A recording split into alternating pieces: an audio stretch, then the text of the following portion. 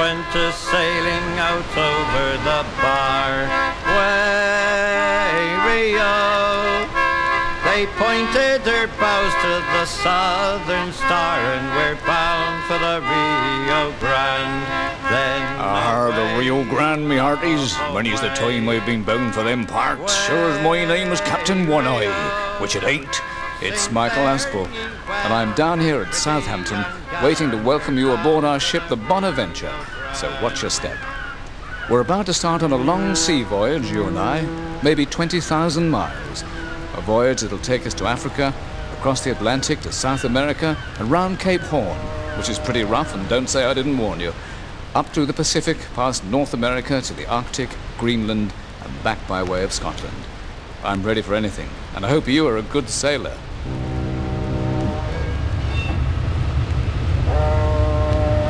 And we're away. The tides are right, and soon there'll be just us and the ocean. Way, Rio, sing fare ye well, me pretty young gal, and we're bound for the Rio Grande. Well, we're out to sea now, and all alone. Well, almost. Those gulls have been following us ever since we left harbour. Do you know there are over 40 different kinds of gulls throughout the world? Most of them come from the northern part. No sign of land now. Somewhere over on our left, caught you there, it's port, not left. Somewhere on our port must be the coast of Africa. Now we're sailing westwards, out towards the Americas. What a strange, quiet world. It's easy to imagine things out here, like the galleons that once sailed with gold from South America, spices from the West Indies, and the pirate ships that plundered them.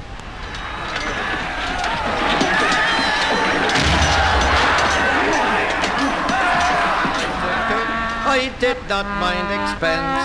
I bought her 2 gold earrings. They cost me 50 pence, then away. And what about the lost city of Atlantis? Legends tell us that this fabulous city sank beneath the sea long ago.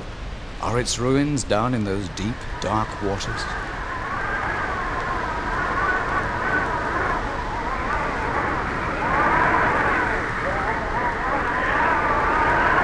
Well, we're on a southerly course now, down the eastern coast of South America.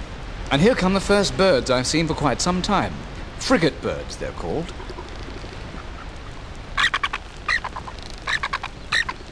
Sometimes they're known as the man-o'-war bird because they attack other birds and make them give up their food, just like pirates.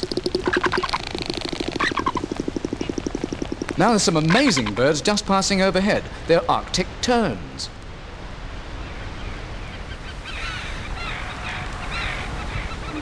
Do you know this bird travels farther than any other? Right from the Arctic down to the Antarctic, where it spends the winter, and then back again. A round trip of over 20,000 miles. Can't you dance the polka? My flashman, he's a Yankee, with his hair cut short behind. He wears a tarry. Now we're off the coast of Patagonia in South America, and I'm looking for something rather special. Yes, there he is. It's the sea elephant, and a big fella too. About 18 feet from tip to tail. That downturned snout's nearly 18 inches long, and it's that trunk-like snozzle that gives him his name. He's a 3-tonner, fairly clumsy on dry land, but you just watch him in the water.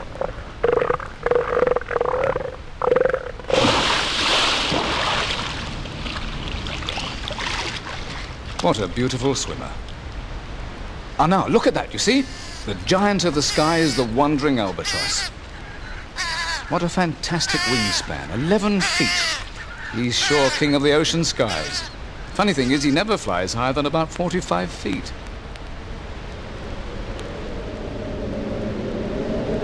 Well, now we're close by the Falkland Islands. They say the wind never stops there, but it doesn't worry these fellas. Look at them, hundreds and hundreds of rockhopper penguins.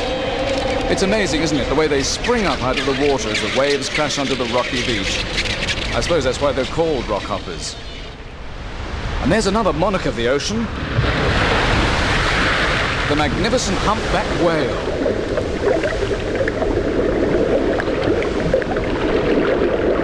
He's a master acrobat, enormous bulk, but as graceful as a dolphin. And who'd think that such a massive creature could make such beautiful sounds? Just listen to this.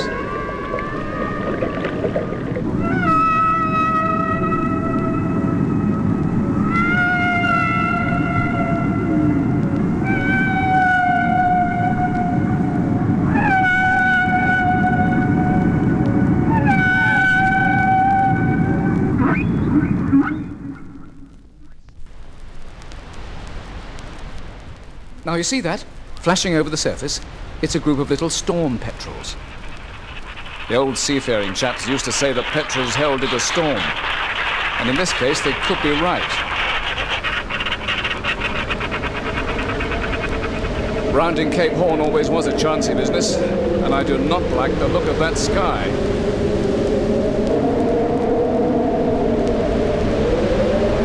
Yes, we're heading straight into some real Cape Horn fury. Waves here can be up to 25 feet high, even on a fairly calm day.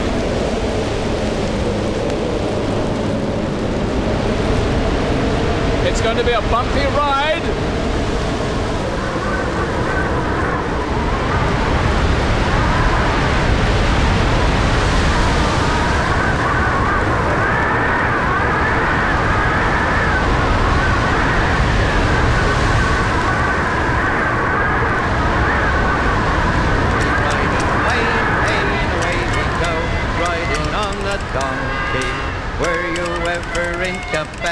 Stowing timber on the deck, don't fall off and break your neck, riding on a donkey. Way, hey, and away we well, go. I'm glad that's over. Almost lost me sea legs. Let's check our position, shall we? And it's a bright new morning off California. Everything clear and sparkling. Just right for those lovely sleek things, the sea lions.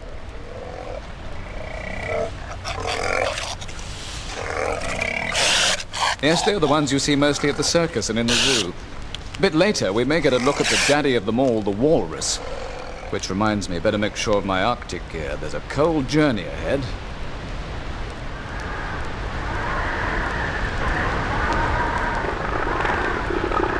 There he is, a gigantic walrus. What a whopper. Those tusks must be over 2 feet long. Good weapons, those.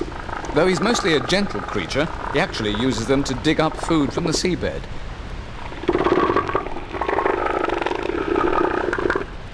It's a funny noise to make when you're wide awake. By the way, we should be seeing the northern fur seals soon. Yes, there's a pack of them. You know, because of their thick fur, they're sometimes called sea bears. But of course, they're not bears really. We're keeping our eyes open for a real bear. And there he is, over to starboard. The emperor of the Arctic himself, the polar bear. He's about 8 feet long and about 1,600 pounds of grace and power. Superb creature. He's standing up with his nose in the air. What's he looking at? I'm sure something must be coming. That's what he was looking at, snow geese. Snow geese by the thousand. They're on their breeding ground in the Arctic. Just look at those pure white wings with their black tips beating the clear frosty air. One of the fabulous sights and sounds of the northern seas.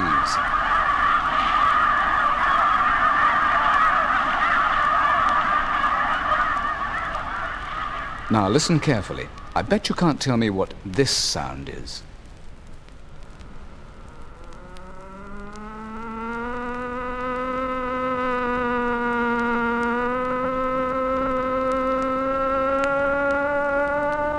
Do you know what that is?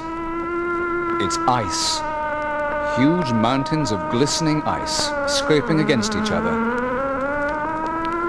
And out there somewhere is the Arctic fox. Do you hear that? Over to starboard.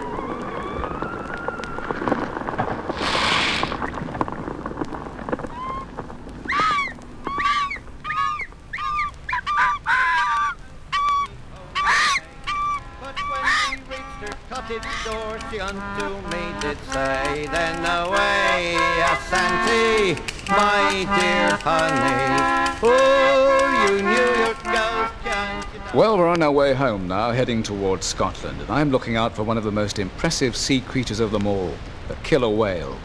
And there's a pack of them.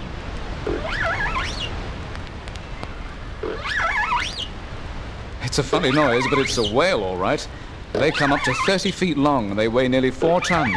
That's as heavy as an elephant. He's fierce, too, a real killer. And yet you can see them in some oceanariums, so they can be tamed.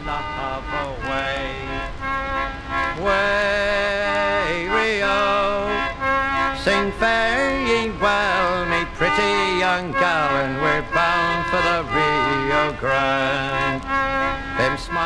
Now we're off the west coast of Scotland, and there are some dolphins chasing alongside, the friendliest, most affectionate creatures in all the oceans, with an undersea language all their own. Yes, they're almost human, and they're still with us as we come into harbour. It's been a long trip, 20,000 miles, and I hope that you'll remember for a long time to come where we've been, what we've seen and what we've heard, the sights and sounds of the sea. Goodbye to Sally and goodbye to Sue. Way Rio, and you are listening. Goodbye to you, and we're back.